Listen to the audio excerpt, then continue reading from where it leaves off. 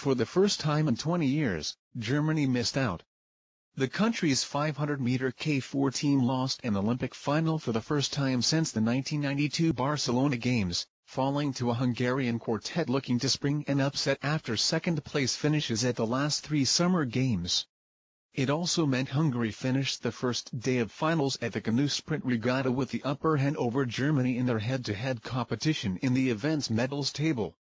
"It's a very big victory for us," Hungary kayaker Gabriela Szabo said Wednesday through a translator.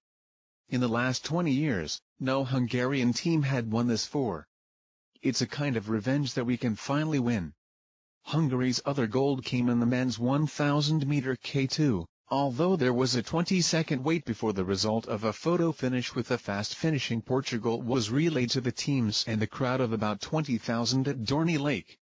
Germany claimed its first gold of the competition when European champion